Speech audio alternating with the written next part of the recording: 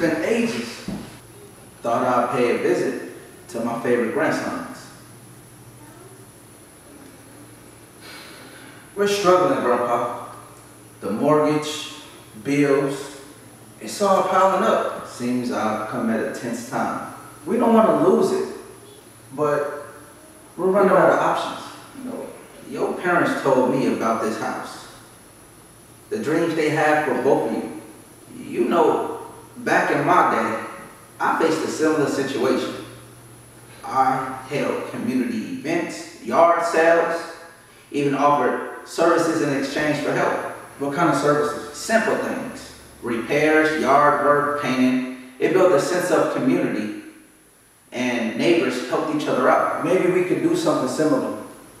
Offer some workshops or classes, or, use our skills. It's worth a shot. Plus, it's better than resorting to desperate measures. And always remember, asking for help isn't a sign of weakness. It's a sign of strength and community. I agree.